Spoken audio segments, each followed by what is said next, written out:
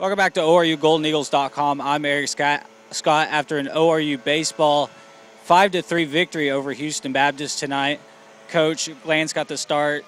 Didn't really have it. McDavid came in and just pitched really well. Well, I think that was the key to the game. Gavin didn't have his best stuff. He competed, got it through 4 1/3 innings, but yeah, I think the story was definitely Jake McDavid out of the bullpen and just came in and solidified the game. And you know, he got there in the last couple innings and just kind of cruised through the game. So I thought he was outstanding out of the bullpen.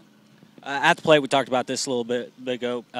Boss 3 for 3 tonight. He just continues to come on as of late. He's 444 against Southland opponents this season. He's been really good, especially as you said in conference play. And you know, he's a guy that started a little bit slow a year ago too, and he just seems to get better and better and better as the season goes on. And it's been no different this year. He's been hot for a long time now, and again, that's a tribute to staying with the process. And he's done all those things, and he's carrying us a little bit right now.